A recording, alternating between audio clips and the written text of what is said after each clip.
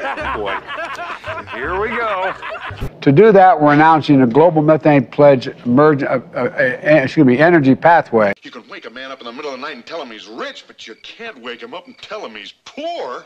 The International Energy Agency recently concluded that our significant climate investment will, quote, help turbocharge.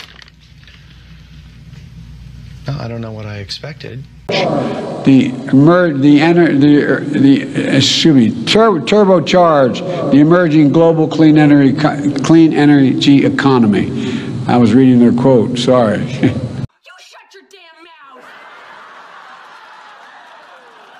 The health and lives of women in this nation would be at risk, and the consequences of this decision. That's exactly what happened. What the hell is the world coming to? Nope. Nope. Today in America, women are being turned away from emergency rooms. 90% of the time, I have no idea what the fuck I'm talking about.